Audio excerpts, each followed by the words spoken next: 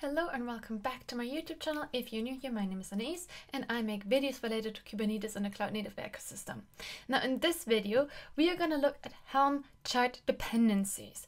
If you have been watching my YouTube channel for some time now, you might know that I'm a big fan of using Helm with Terraform, Helm as a standalone tool to deploy my Kubernetes manifest and much more. Helm makes it really easy to define values, custom values for your different manifests. It makes it easy to install multiple manifests in combination. If you deal with lots of different YAML manifests, you don't want to do kubectl apply file one by one of your different manifests, right? So you can package it up nicely in Helm. Check out one of my previous videos if you're curious about an introduction to Helm. Now, I've come across Helm Chart dependencies because we are actually using that in some of our Helm charts at Aqua Security. And I've realized that actually many Helm charts out there do that. So I want to give you an overview of what Helm chart dependencies are, how to use them, how to get started, when to use them, what are the shortcomings as well and alternatives. Let's go. So here's the Helm website, and they have also a very comprehensive documentation with all of the different components, everything related to Helm. They also have a great book on how to use Helm that's written by some of the maintainers and creators of Helm. So if you really want to have a deep dive of Helm, do check out the book as well. It's on O'Reilly on their online platform. You can also order it. I based my previous YouTube videos of Helm on the book as well. But yeah, if you're curious, I'm not sponsored, but the book is really good to get started and really get a deep dive on Helm. Now, what are Helm chart dependencies? Let's assume this is our Kubernetes cluster, right? And we want to deploy an application, right? We can do that with Helm. And here's like our Helm chart. And within that Helm chart, we specify, for example, our deployment. And it's a bit early, that's why the typos. Deployment, our services, and any other resources, right? Those are all YAML manifests here. Now the thing is, a lot of times we want to also deploy not only local Helm charts, but maybe also remote Helm charts, right? That are in a remote Helm registry.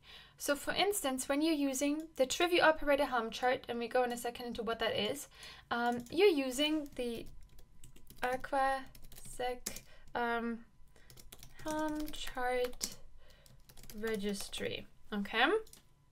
And you're deploying that, you're basically referencing that in your deployment. You tell your Kubernetes cluster, hey, please install that. Now, the thing is, let's assume we always want to have the Trivia Operator Helm chart deployed alongside of our Helm chart, right? We don't want to deploy one Helm chart after the other. We might want to say, okay, as part of our application, we always want to deploy the Trivia Operator Helm chart. Always want to do that. And then we just say we reference this one in here. And that's basically a dependency. So we don't have the full chart specified locally, just the dependency to the registry where the chart is stored. Now, what is the Trivia Operator? Here's the Trivia Operator repository. It's basically a Kubernetes operator, and check out my previous operator video, also linked up there, if you're completely new to operators to understand what it does. Trivia is an all-in-one security scanner, and the operator basically automates scans of your running workloads within your cluster. That's what the operator does. There are several different installation options, as you can find in the documentation. So getting started, and here you will find installation with kubectl, Helm, Operator Lifecycle Manager. You can install it. Now we are going to use Helm, and you can also find linked below the Git repository that has everything that I'm going to use.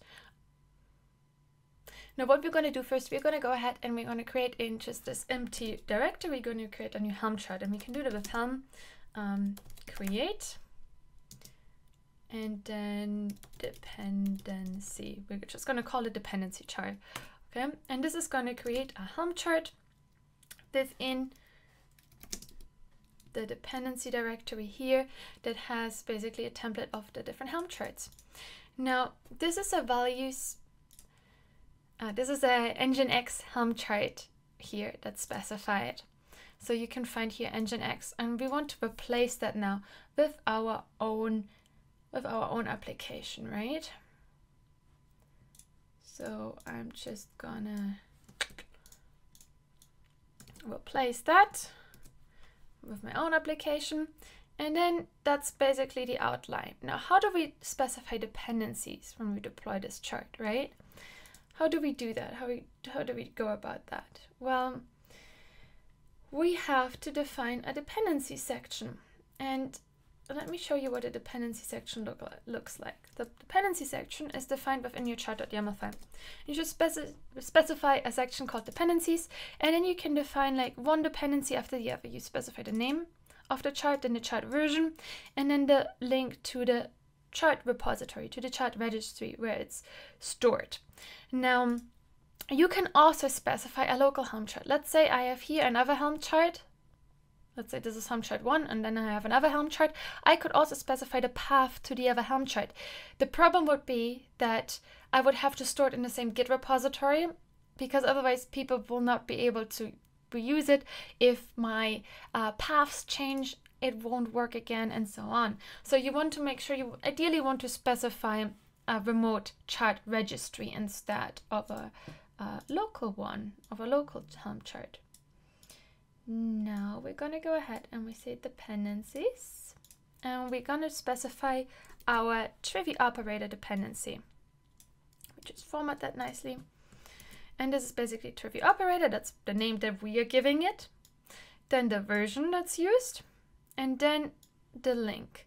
Now, where can you find this information? You can find this information here in the Helm installation guide. So every documentation that has a Helm chart installation guide will have here in Helm repo add, to add the registry to your Helm repositories, will have the link, and then also the name that you could give it that's commonly used, and the version referenced. So you could just look at any Helm installation documentation, you will find the information there. Now what we want to do next is we want to define some specific values for that Helm chart. So these are the values that we set in our local Helm chart, in our application Helm chart, right? They are all for this application. But now we want to set some specific values for our trivia operator chart. And we do that by specifying first the name that we have given it, which is trivia operator, and then trivia. This is basically taken directly from the values YAML file in the trivia operator Helm chart. Trivia ignore and fix true. Now, where is that? Let's go back to the repository, and we can find the Helm chart within deployments, Helm, and values YAML file. And then we can see here all of the values that we can specify. And we can find here trivia, and then ignore unfixed is here, and we've set it in our chart to true, meaning we only want to see any vulnerabilities in our vulnerability scans that already have a fix available. Now we're going to save that, and then we can go ahead and install the Helm chart. Now, in order to use the dependencies, we have to do a Helm dependency build for the first time of the dependency chart. And this is going to grab the dependencies and save it in a chart.log file that we now have here, our chart.log file. Now, when you're using it for the first time dependencies, you want to do a Helm chart build. But from then onwards, what you can do instead is do a Helm dependency update. Also, all of the commands related are described in the blog post link below. Now we can go ahead and we can install our Helm chart, we just name it dependency, and in the dependency directory and in the app namespace. Then we go to K9S, and in K9S we can now view both of our charts being installed. And once the trivia operator Helm chart is installed, it will run vulnerability reports on our application. Like always, I hope this video was useful. I would highly appreciate if you would give it a thumbs up and consider subscribing to my YouTube channel for upcoming videos, tutorials. Again, all of the links, everything used within this tutorial, as well as the blog post, the full blog post, are linked below in the description. Do check that out. I would also highly appreciate if you would like to share this tutorial on your own social media. I hope to see you in one of my upcoming videos. Have a great day. Bye bye.